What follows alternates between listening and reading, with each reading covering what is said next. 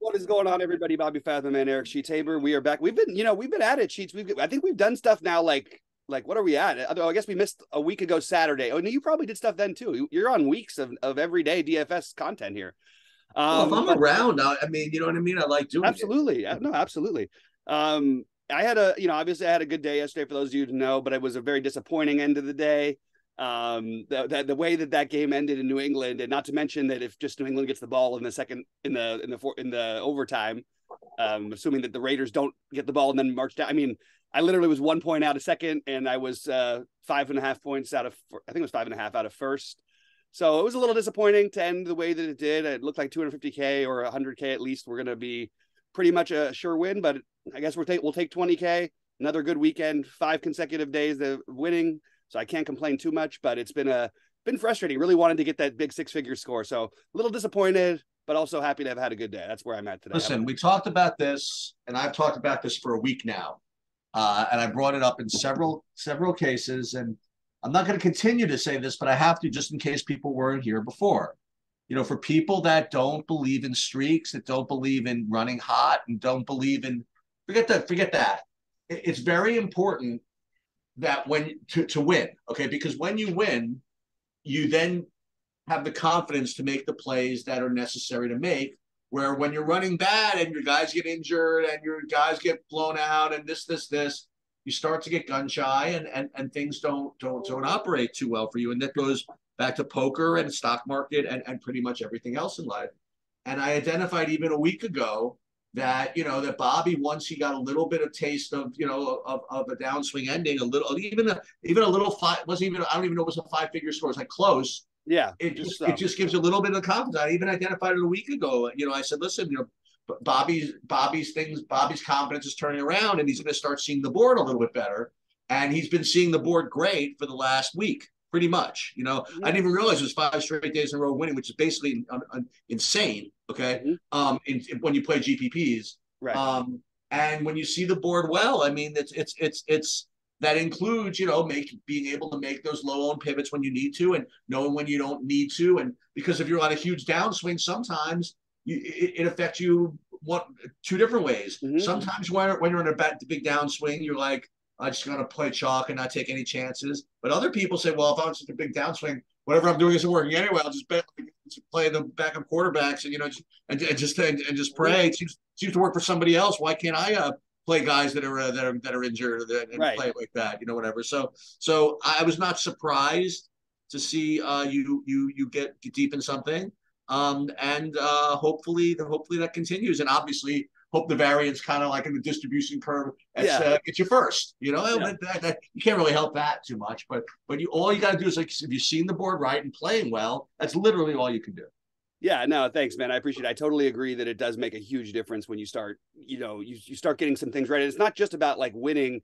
It's also about getting plays right. And the chancier, the riskier plays being my best plays, like literally not because they're low owned lately, but they've been my highest scoring plays, like the Jalen Duran thing when we got onto that before everybody else did. You know, little things like that, they start making a difference to where I was able to talk myself into Ramondre Stevenson in some lineups, which he was completely unowned because everyone was afraid of his injury stuff and he didn't even start the game.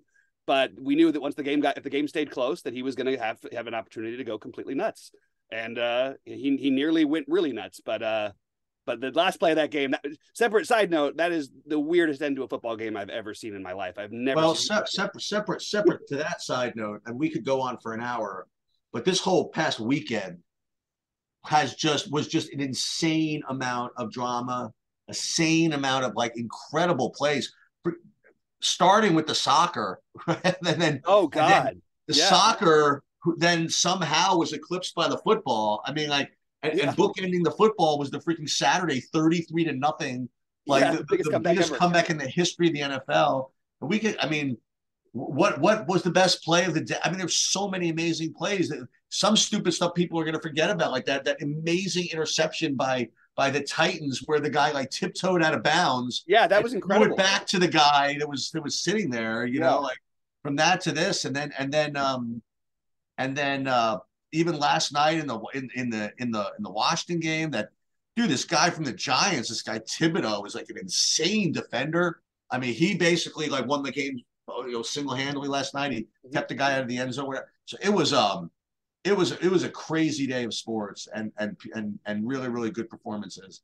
Absolutely. So and it's so funny, you know, we talk about the NBA. You also like the NBA, but then you get to the NBA where you just like every day it's like 100 guys injured and you have to it's people are resting and it's all this stuff. It's a little it's listen for a league that's like just been it grew so well and it's been like just such an awesome thing. The NBA, you got to get their players on the court somehow. You know, Yeah, I I know. agree with you. Listen, I know. Listen, they're athletes. They're human beings. They need rest. You don't want to treat them like slaves. You don't want to play out there 400 minutes. But you got to get your guys on the court. It's a business, you know. So Yeah. that's the Yeah, best I can think I say honestly about think that. that just on that subject real quick before we jump into the slate, I do think the NBA they cannot devalue the regular season as they have been doing. I Yeah, think that everybody in the first round should have only home court games and not have to play on the road because that's like one way that teams can at least care a little bit about seeding. But it's you're gonna have to make a bunch of changes because they you know their best players playing 50 out of 80 games is just not an ideal situation. So 50 out of 82. Um, anyway, so we'll get into it, but I do think that there is, you know, it's part of why it's the hardest, and it's part of why there's edge in NBA is that yeah, it's you know you have rotating guys, and knowing the depths of some of these teams is I can't complain about it too much because it's been one of the ways that I've been very successful in the NBA in the past. Um, so with all that said, let's get into it. Let's go game by game here. There's a lot of it's a big slate as it often is on yeah. Mondays But now, but it's not it's a overwhelming. stupid slate. It's a one game slate. It's a one team slate. You know, you gotta figure one team out. And it's like the worst team in basketball. The worst team to figure out. Yeah. But it's well, listen, you got to do what you got to do. But the good thing is there are good plays to make to access if you get those guys right, Oh, and we'll talk about that a little absolutely. bit later. Yeah. Well, before we talk about it, one last thing. Sheets did enter in our Discord channel and the NBA channel contest. Sheets, you want to talk real quickly about that, and then we'll jump into the Yeah. game. So it's kind of like a longer term thing. I want to from time to time do a contest for a DFS contest for true DFS members only, and the idea is to continue to kind of add money to it.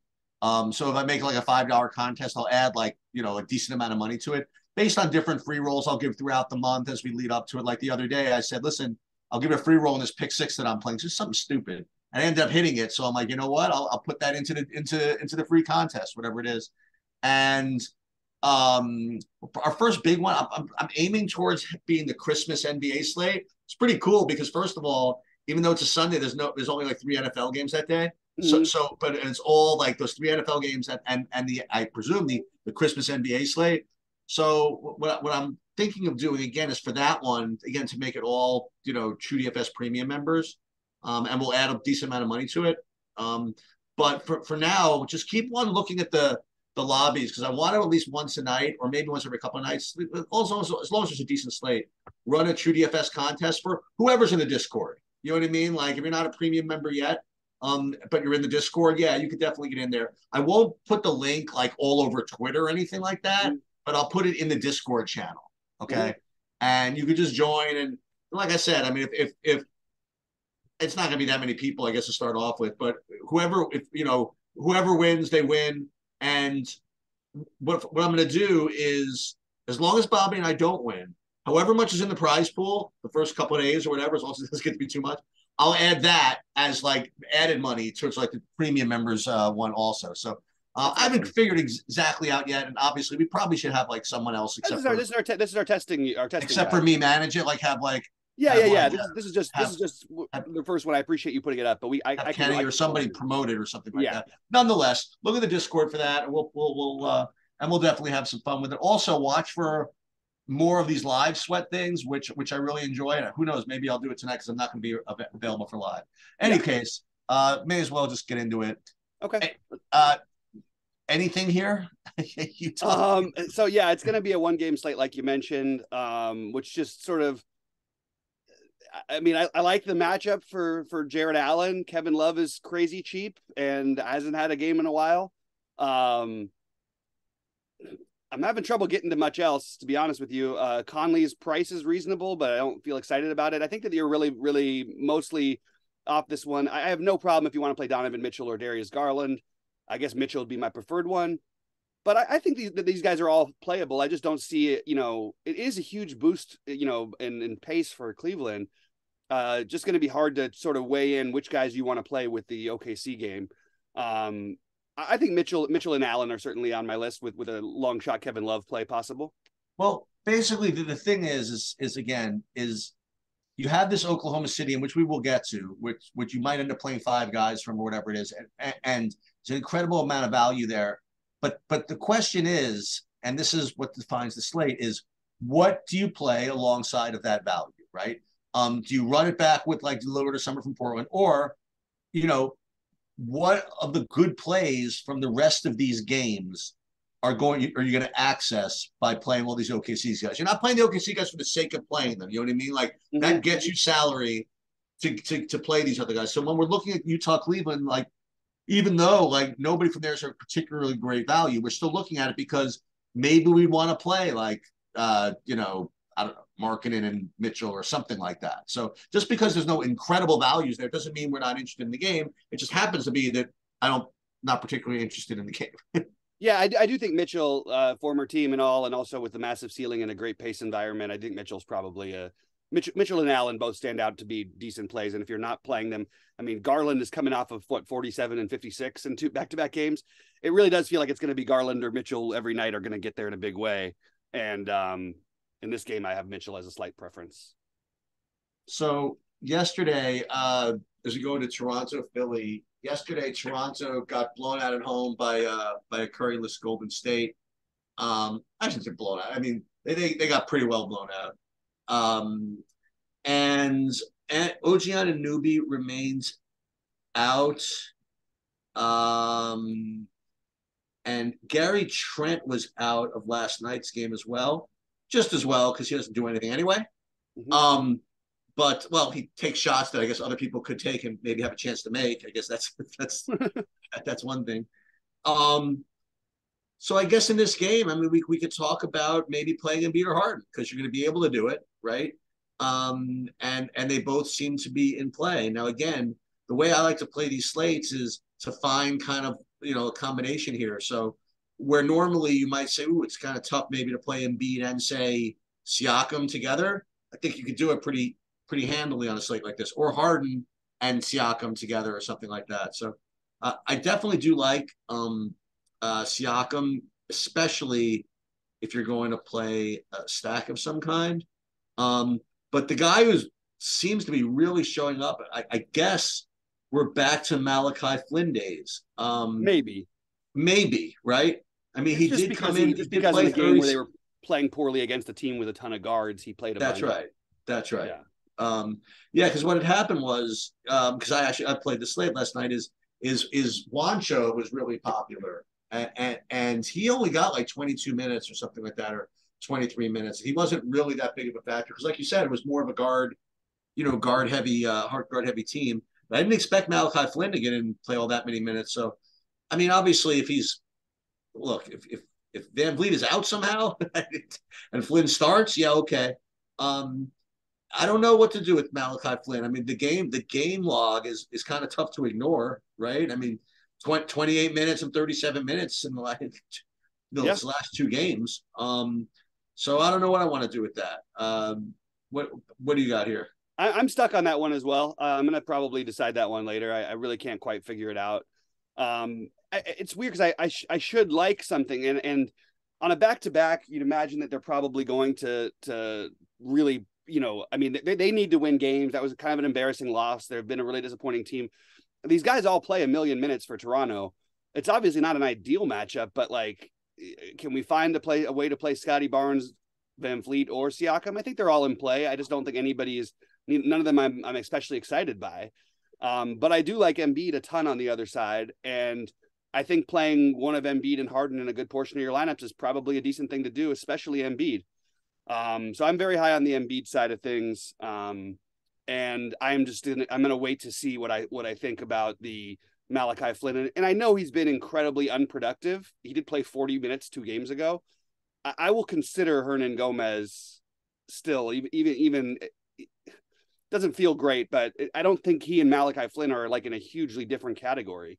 And Flynn just different. They're different positions. They're different players. Like Yeah, but logically, Flynn should play less minutes in general. I think Van Vliet had foul trouble yesterday, or maybe they wanted to play another guard because of Golden State's guards. I actually didn't watch the game, so I don't know. Well, Jordan Poole had scored like 45 real life points.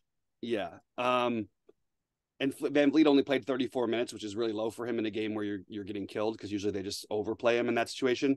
Anyway, all this to say that I mostly am on the Embiid side. I'm just going to wait and decide about the until later about the value. I can't decide what I want to do with it right now, because we'll have to weigh it versus the other great value. Yeah. So Orlando, Atlanta, you have DeJounte Murray still remain. Well, he might have a chance to come back now, huh? So he's questionable. Not sure what to do with that. Not really getting too much here. I mean, Okongwu, he was just kind of okay the other day. So if all those guys are out, though, Capella says remains out.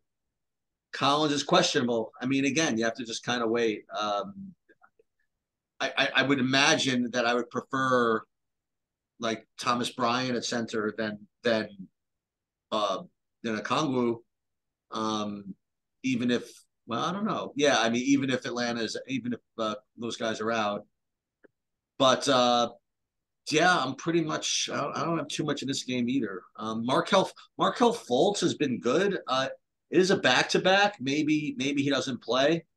I don't know. I think this game's sort of an ignore. Yeah, I don't believe he's played a back-to-back yet. No, he did play a back-to-back this season, actually, but his minutes were cut short.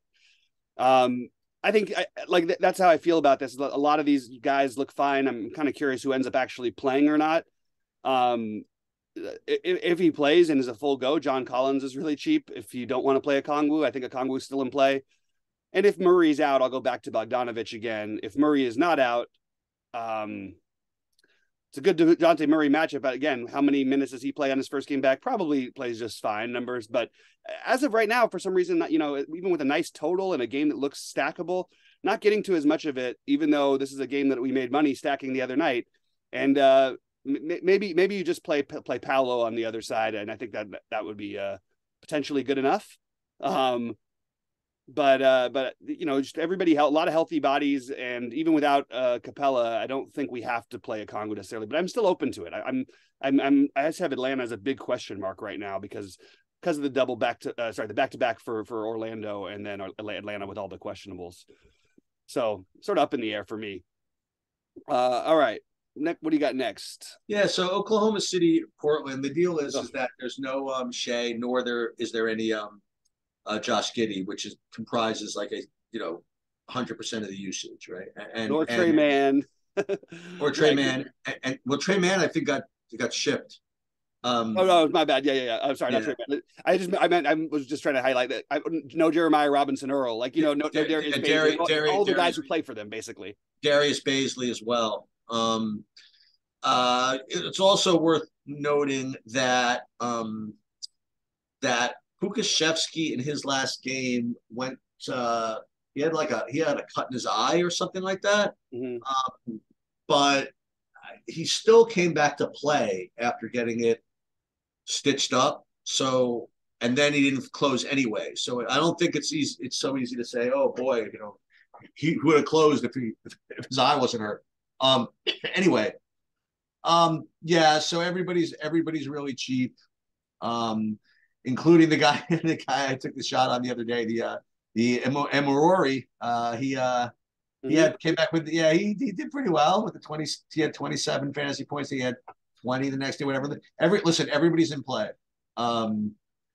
But yeah, I have them with 9 bodies right now, and I'm not sure. That's one thing we're gonna have to double check on, see if they call anybody up for this game. Well, I see 1, 2, 3, 4, 5. Well, those aren't real things.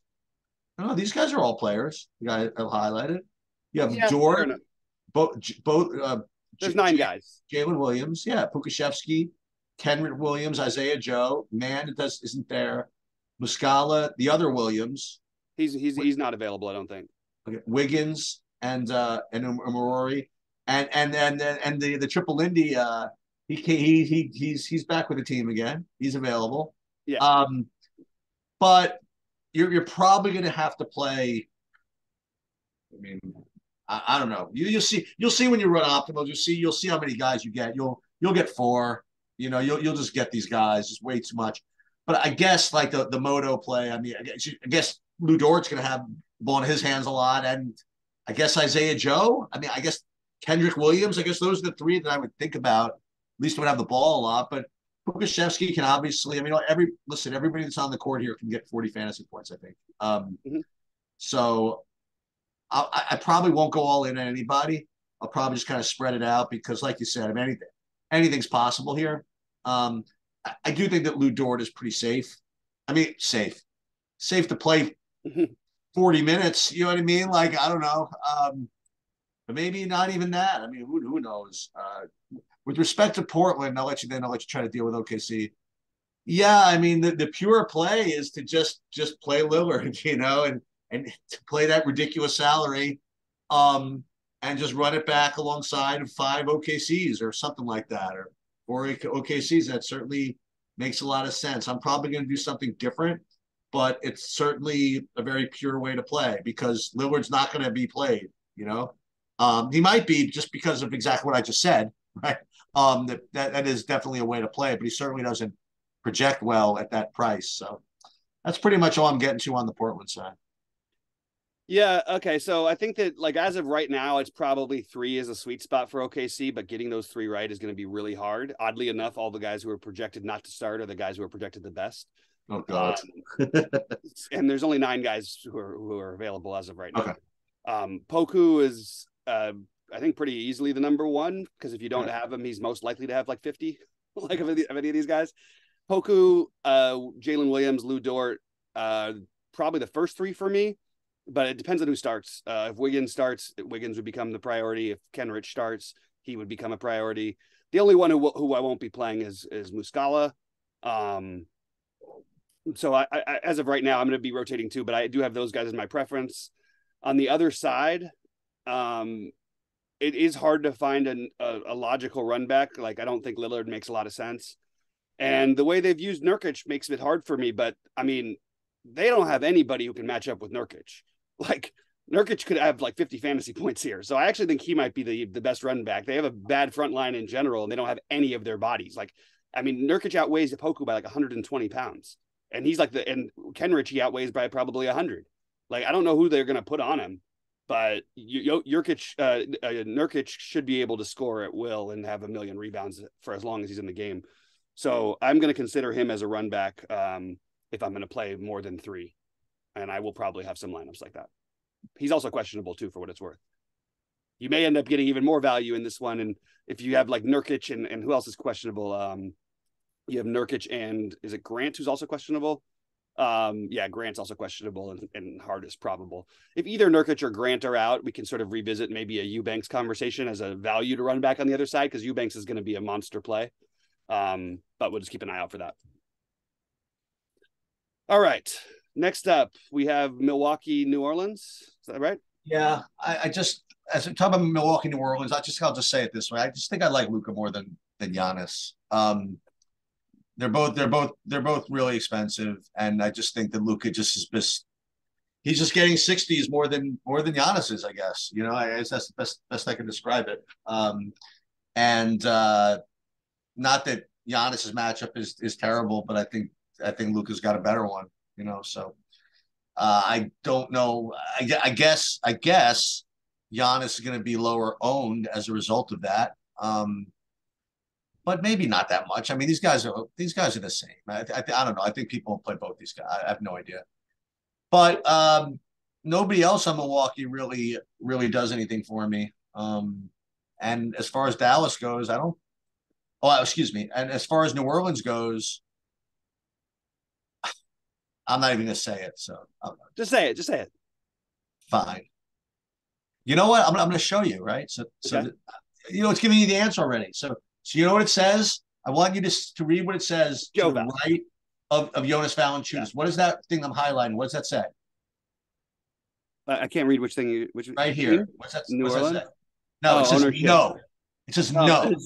It says no. That's what it says. It's telling you not to play him. Okay. You think it's based on what the team abbreviation is, but it's really just kind of like subconscious. my sheets are telling you just no, don't play him. And that's pretty much all I have from this. Yeah, hasn't put up. Yeah, why are people playing Joe Val when he's put up 130 fantasy point game in his last 8 games, and he's that's kind of what you need at least as a minimum tonight. But meanwhile, nobody will play CJ McCollum, who's put up 44 or more in 3 of the last 4 games and has a premium matchup. If Drew Holiday doesn't in fact guard him the whole time, which with Middleton out, I don't think they will put Drew Holiday on him all the time. I think you're going to see more Javon Carter. Who's also a good defender, but he's not Drew Holiday. I like McCollum. That's pretty much my favorite play in this game. Everything else is just sort of, nah, okay, I guess you could do that. Like Holiday going back to New Orleans, second game back after missing a few, but I think that the minutes should be solid tonight. So I think Holiday and McCollum are probably the best plays here. For DFS, that's all I got. Okay, well, you know what? Though, with Joe Val, let me just take a quick look because we're doing it again, aren't we? No, it's worth looking at though whether or not Larry Nance was playing, and he was, and he's out tonight. Just worth considering that maybe he's a little better play than usual. That's all I'll throw out because there. Nance is out. Yeah, I'm with you. I'm down. If I do it though, and like one of my 2 big buy-ins, I'm gonna kind of hate myself for it. Yeah, well. What are we going to do? We're going to hate ourselves more if we play him and he scores 20, or if we don't play him and he scores 50. You know what I mean? That's a good point. If there's it's an ownership thing though, Sheets, right? Like if he's going to be 20% owned, that's something he hasn't touched in forever. Yeah, it's kind of hard to talk yourself into it. Yeah, and they do just tend to play Hernan Gomez sort of in the Nance role when he's out. So I don't know. I can't quite not excited about it. So one thing that you missed yesterday, with your NFL sweat was you missed what you knew was always coming, and that was the Anthony Edwards blow up game. He's 67 fantasy points yesterday. Yeah, I saw they scored 150 points. Yeah, and by the way, they left him in for the garbage time. Other people did not get to enjoy it. They left him right in there to run it up. And this is what he is. He goes say, "Well, we'll say, oh, what the hell, man? It's 36. What the hell? He's showing 28."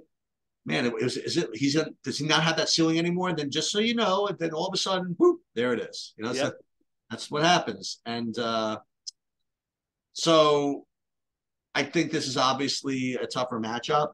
But you want to play Luka, you want to play Edwards on the other side, you can certainly do it. But the real thing that happened in this that you may have missed yesterday is that Rudy Gobert was ruled out. And Naz Reid started again, and Naz Reid got hurt and was out after like 6 minutes. So this could be Nathan Knight season if things fall the way they could. Like if Gobert is out again and Naz Reid is out again, this is the reality. You know what I mean? He played the Naz Reid minutes. He played 26 minutes, and if he's going to start with no anybody, right, with no bigs at all, that's going to be the deal, I think. Here's an interesting one. When's the last time we played? Torian Prince is a week away. Okay, so didn't say that. Who else could even pretend to be a big? Jaden McDaniels. They don't need anyone. That's the truth. He played 34 minutes yesterday. Scored 38 fantasy points.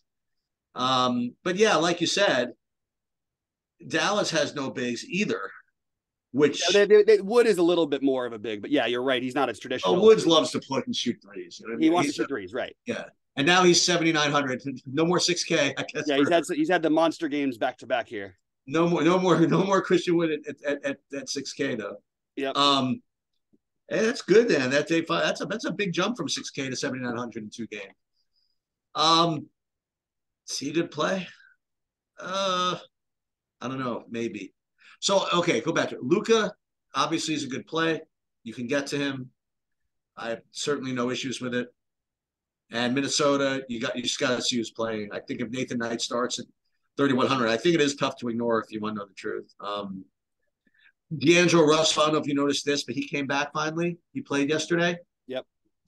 He had, decent enough game. Again, just kind of a tough matchup. And the other thing, I don't know if you noticed this, we had a return of Kemba Walker, 42 minutes the other day. When everybody was out, he scored 50 fantasy points, just like when we did that last year. He's always going to do it. When they have everybody out, he's always going to, and he's Yep. always going to get there. I feel like because Yep. he takes 25 shots. Yeah, well, we said, listen, dude, you're never going to start again. I mean, you're going to put in there the whole game, go for it. Yeah. And he did it, 38% usage rate. He has a higher Luka type usage rate. And they moved him up from 3,100 to 6,600. Just in case it happens again, right? But the funny thing is, if they made him 3,100 again, like he would get played and he would get owned and he'd probably would make 0 minutes, Right. So, I don't know. You like anything this game? You like Luka? What else? I guess we should mention that there's a lot of the questionables are kind of important. I think Luka, Hardaway, and Dwight Powell are officially questionable. I think that they'll play. I think Luka's pretty not that difficult to get to. I think he's a really good play. I hate this match. I hate playing guys against Dallas. But it's like you said, and it's not back to back for a guy who's active and on the perimeter after playing a ton of minutes like Edwards. Maybe not the ideal situation for him. But I'm still open to it. I have no problem. I'll take the 38% usage guy on Minnesota against the 38% usage guy on Dallas and see how it goes. I actually like Gobert a ton if he plays, and I don't think he's going to be limited if he does play.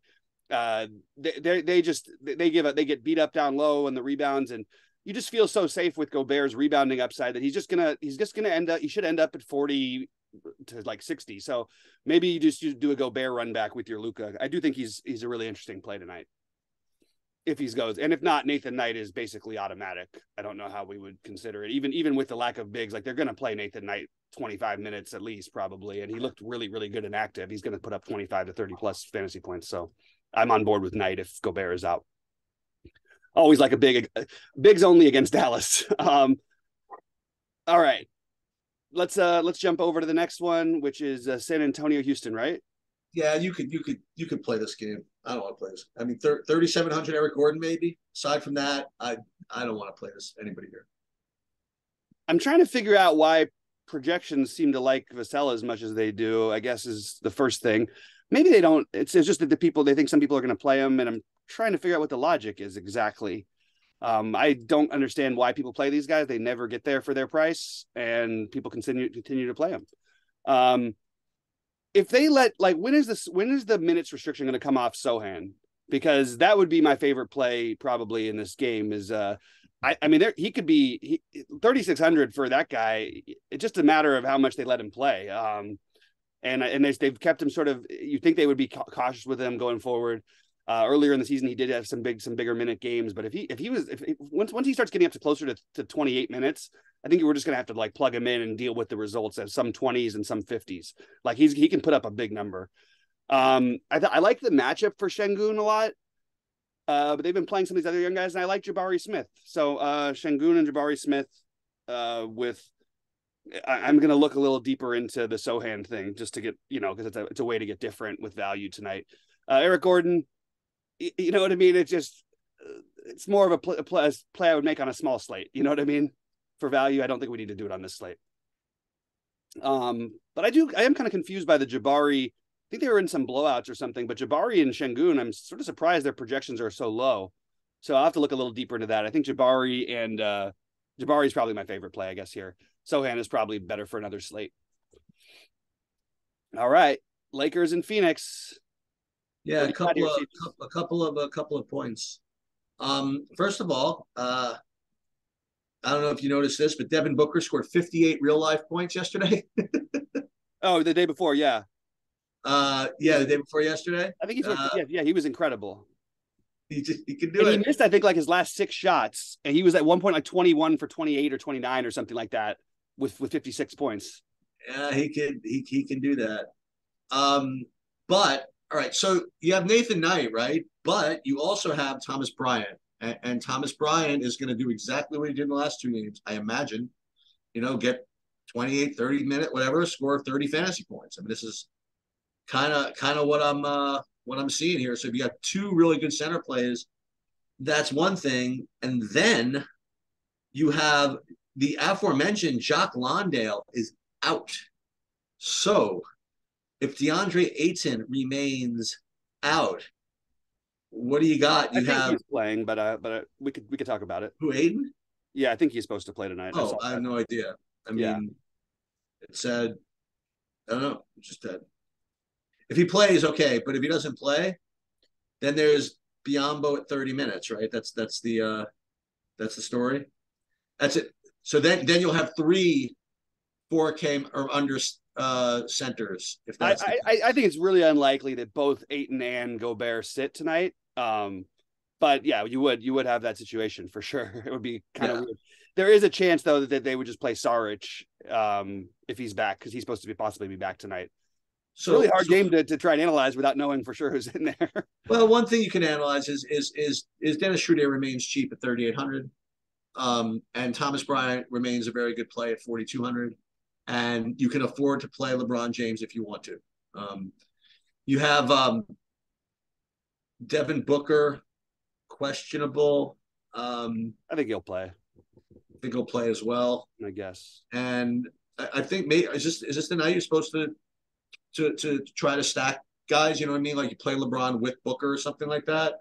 You could play LeBron and Thomas Bryant with Booker. You could play LeBron with Dennis Schroeder and Thomas Bryant with Booker if you want. Just depends on what you want. I have LeBron a little bit below as far as pure values like Luca and whatever, but I don't know, I'm that much worse than Embiid if you want to know the truth. So, what do you like here? Yeah, I think all the Lakers are terribly projected. I think they did a really bad job on projecting them, so I will take advantage and play them. um, I think that so Westbrook gets taken out of one game that's a back and forth game on the front end of a back to back, and now Yeah, that everyone's was weird. It's pretty no, it's going to happen. You know what I mean? You got some things gelling the other way. It's happened a number of times this year, and then he goes right back to 37 minutes the next nights. I love Westbrook tonight. I think you're playing one of Westbrook or LeBron in a lot of your lineups. I don't know why LeBron is projected. So try to explain that part to me. Unless you think that unless the Suns just kill them, why is LeBron projected for less than 50 fantasy points? I don't know if he's got a game with less than 50 with Anthony Davis in years. I just don't understand it. So I will be the guy who plays Westbrook, some combination of Westbrook, LeBron, Schroeder, Bryant. I'll play two of those guys in probably a good portion of my lineups. I just think they're all still too cheap, and there's value in getting them there. Also, keep in mind by playing these guys in a later game, you also still might see some people sitting, and we don't know who that's going to be yet because for the Lakers, it is a back-to-back and a high-scoring game last night. So if you get some weird late news, playing these later games could be valuable. But I do like LeBron and Westbrook, and I love Thomas Bryant. Schroeder would be the last guy I would get in, but I do have some interest. I just want to point out that Patrick Beverley is back, and he was not there the other night or yesterday when Schroeder played. I guess he played 30 minutes with him too. Booker's fine. I think it's because I'm playing these other guys. He makes sense as a run back. I don't think this is like what you're supposed to do in general. A guy Booker is a heat check guy. Like he's going to go off when they're fully healthy. He didn't score 30 fantasy points his previous 5 games. And now everybody's going to plug him in at 9,500 because he goes nuts. He's going to always have that ability to go nuts, but you should be playing that at lower ownership or I don't know. I'm having a hard time talking myself into it. I feel like his median score is not necessarily that high. He does have a love to playing against the Lakers thing. It's a good matchup and all that, but I don't think that 9,500, this is a play we should be going out of our way to try to make, unless maybe you're trying to stack the game. Just my So there's a lot to like, but you didn't like any of that. Any of that. You have a return of maybe must-see TV from Sacramento, where you have you have Fox and Sabonis on the Sacramento side, and if it's not bad enough that you could run back LaMelo Ball really easily, you also have I would say doubtful Terry Rozier. He played 2 minutes, then came out of the game with a hip. You know what I mean? Yesterday. So I think he's out. Yeah. So the only issue among others is they could get run out of the building. I mean, in fine style here, Charlotte. Sure. But I'm gonna have to try it. So LaMelo on the Charlotte side, and maybe I'll let you talk me into PJ Washington or somebody like that also. it's got to be someone else if Rozier is out of the game. Not that PJ Washington is the guy that's going to replace Terry Rozier, but talk about that. And Sacramento, I mean, you'll play one of the two, Fox or Sabonis, and have some fun until have some fun in the late night hammer, which is very, very hammerful. I'll say that. I agree with you. Like this, I think this is what you're supposed to do. I think this is the optimal thing. Is the Fox Ball Sabonis is the where you want to spend your money. I think. I'm totally confused at the ownership projections on like why aren't people like Sabonis is an interesting one versus a guy like Booker tonight. Sabonis is going to get somewhere between 40 something and 60 something. Booker, you could put that number in the 20s and up to 70s maybe, but I think Sabonis is probably the better play. Obviously, it takes up a center spot, and we're short on those, so it's a little trickier. But I do think that trying to get one of Fox or Sabonis or both in with LaMelo on the other side and like the nut matchup for both those positions, I think is probably a really good idea to do. And I think that what you can do if you do that is if for any reason you hear any Laker news, because if there's like a game you're going to sacrifice a back-to-back then heading to Phoenix after a one, playing in a 120 to 117 game or whatever last night, maybe this would be the one you kind of sit LeBron, but I'm not saying it's going to happen. I'm just throwing it out there that it gives you options if you play these other guys, and you can always switch over to the Laker guys if you like them better. The only thing about the Sabonis play is, again, it's at the center position. That's right. Yeah, that's the problem.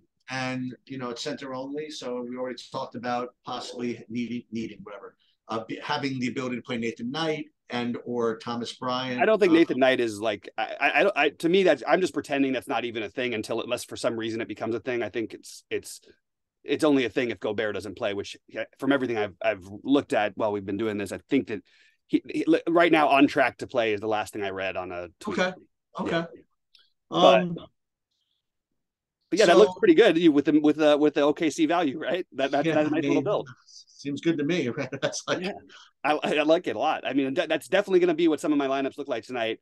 Yep. The only thing is, if like you said, we get extra value at center, it's going to be hard for me not to at least consider it. The Nathan Knight thing. You put Sabonis into here. You put him in.